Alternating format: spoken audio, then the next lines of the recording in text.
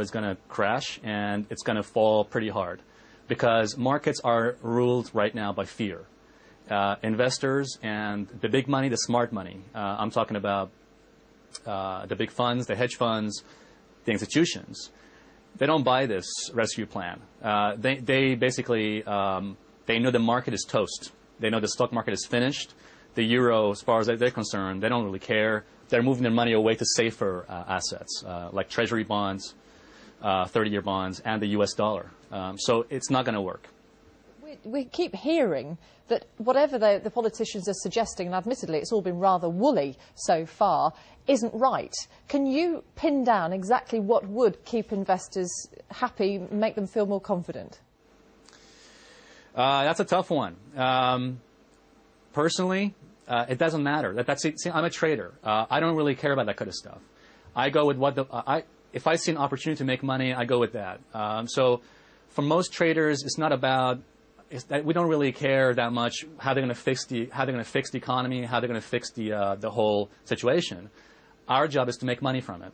And personally, I've been dreaming of this moment for 3 years. I have a confession, which is I go to bed every night. I dream of another recession. I dream of another moment like this. Why? Because people don't seem to maybe remember, but the 30s depression, the depression in the 30s, wasn't just about a market crash.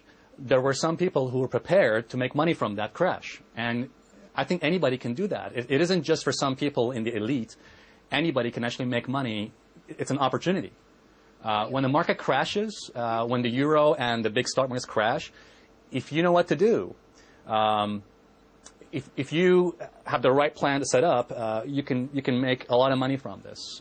For example, hedging strategies is one. Then investing in bonds, treasury bonds, that sort of stuff. If you could see the people around me, jaws have collectively dropped at what you've just said. I mean, we appreciate your candour. However, it doesn't help the rest of us, does it, or the rest of the Eurozone? I would say this. Listen, I would say this to everybody who's watching this. This economic crisis is like a cancer. If you just wait and wait thinking this is going to go away, just like a cancer, it's going to grow and it's going to be too late. What I would say to everybody is get prepared. This is not a time right now to wishful thinking the government is going to sort things out. The governments don't rule the world. Goldman Sachs rules the world. Goldman Sachs does not care about this rescue package, neither does the big funds. So actually, what I would actually tell people, I want to help people.